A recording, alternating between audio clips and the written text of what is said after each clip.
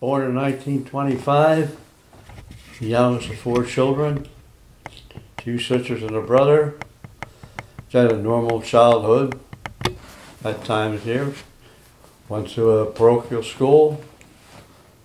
From parochial school, I went to Calvert Hall High School. And I'm getting real fast. I graduated on June the 6th. In July the 1st, I enlisted in the Navy. And August 28th of 1943, I was assigned to a ship. And I stayed for USS Arkansas. Stayed on that ship for the length of the war. The war, our home port was on the East Coast, was New York City. Had some great times in New York City with some of the fellow sailors. As far as action is concerned, we did convoy duty in the North Atlantic, 6 trips.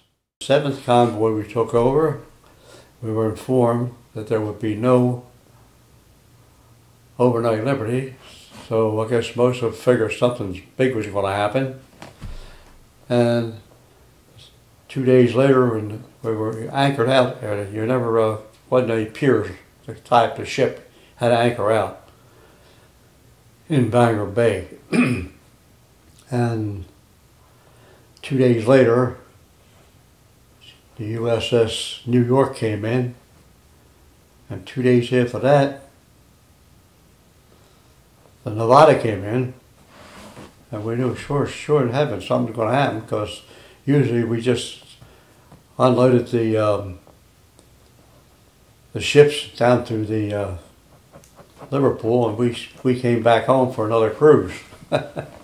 And then then came the invasion of Normandy on June the 6th, and we were there for 13 days, and I was on an anti-aircraft battery, so we were basically spectators because we had no return fires from us, no aircraft activity or anything like that, and it was just a normal run of the day for us, except for the 12-inch guns, rocking the ship muscle when they would fire around. The war was I don't talk much about the war, man. Just a lot of funny incidents when we were at Normandy, and we had air alert, which means half the anti-aircraft battery could go below decks and get a sandwich and coffee and take a shower, but no washing clothes stuff because of the evaporator and stuff. And then they would blow air alert, we'd have to all go up there. But one plane, an American plane, was shot down close to our ship, and they lowered the captain's jig, which is a powered motor, to pick up the bodies. And being it's a large ship, they happened to have a we call it undertaker on board or film. So they wrapped them in canvas, and they laid them on the deck in compartment number 3, which was right next to compartment number 1. In the Army, they call them barracks. We call them compartments. And we had this one guy, he could sleep on a pin. His name was Arnold, from somewhere in Indiana. And we were all sleeping in the general quarter blew, so we had to get up and shut up to our battle stations. We told Arnold to go to wake those 2 guys up in the corner. But it was funny at that time, but I was very, we shouldn't. When you come, because we're all young kids, right? 19, I wasn't dry behind the ears yet.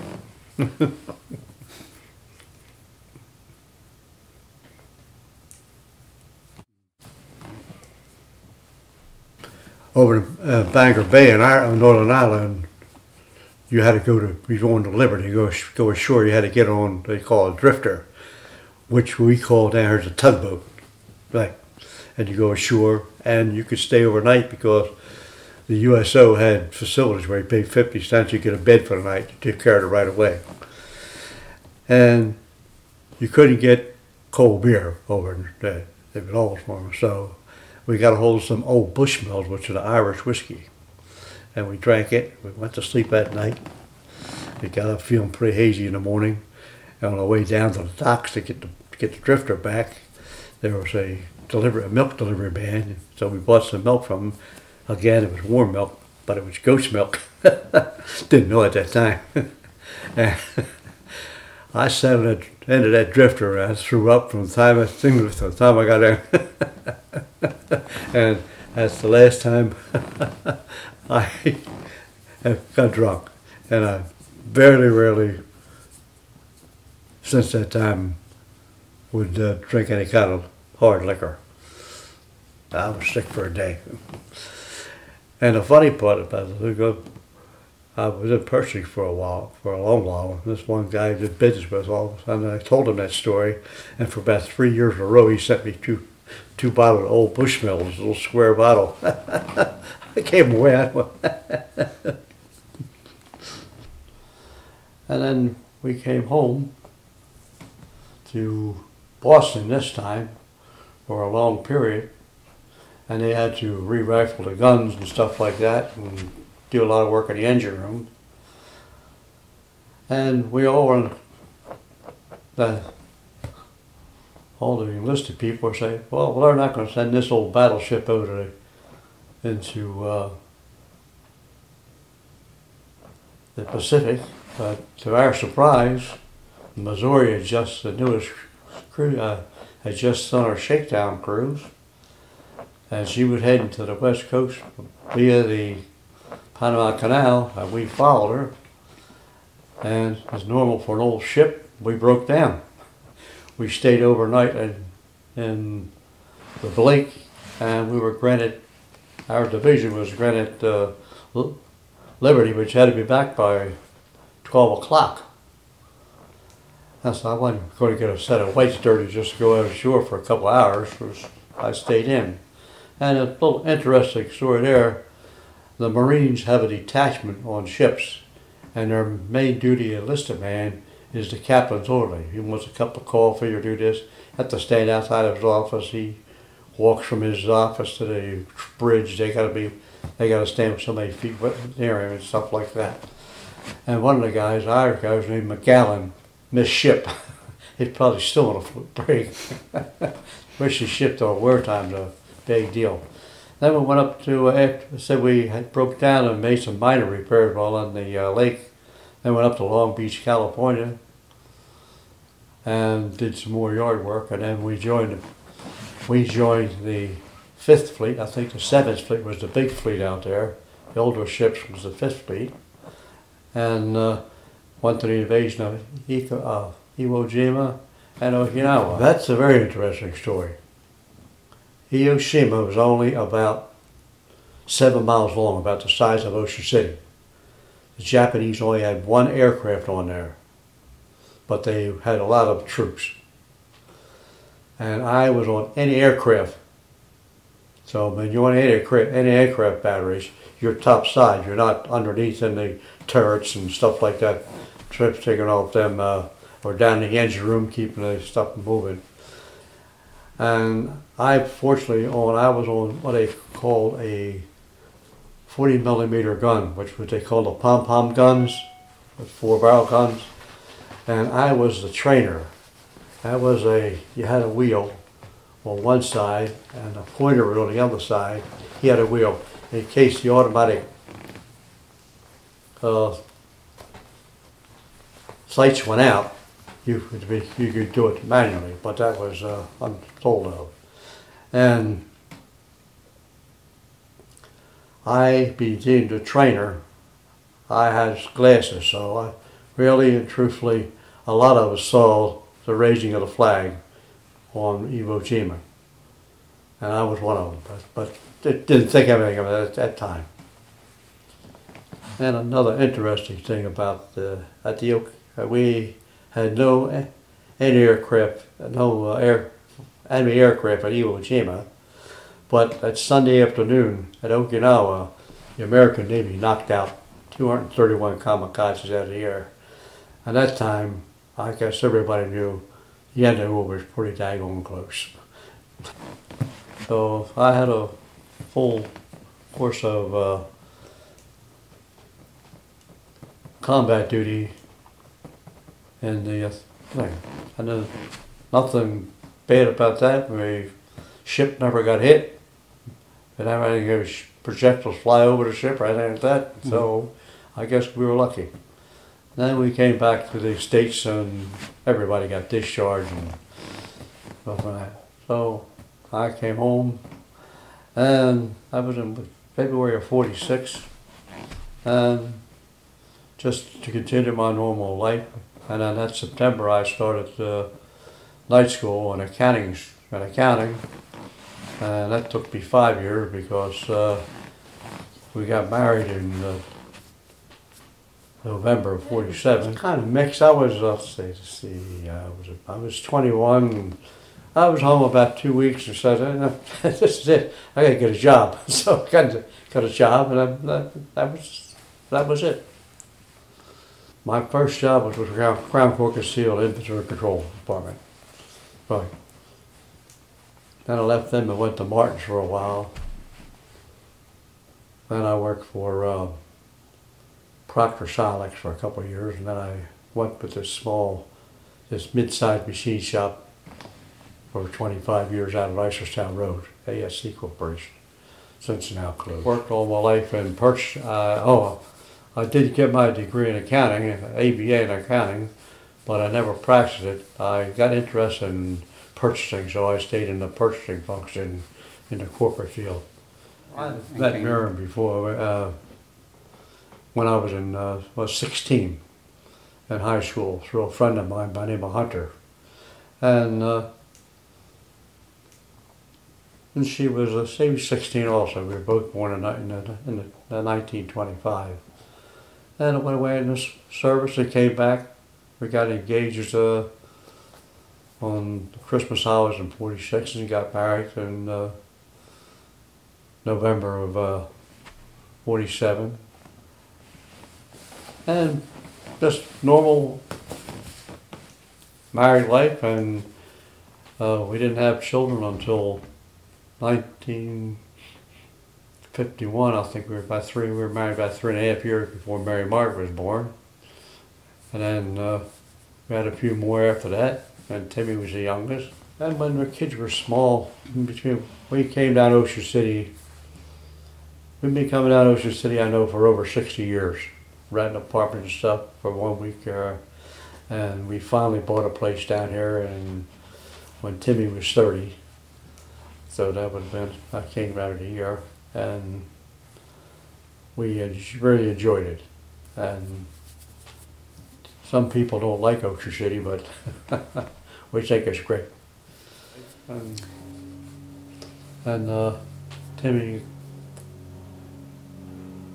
unfortunately got sick in 1997. And 97 was a bad year. I buried brother-in-laws and suckers and stuff like that, and cousins and aunts.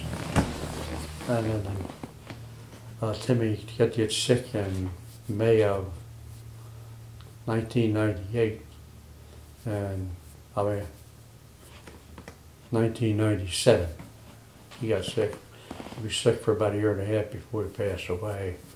And I think that was down, beginning of Miriam's slowing down a bit.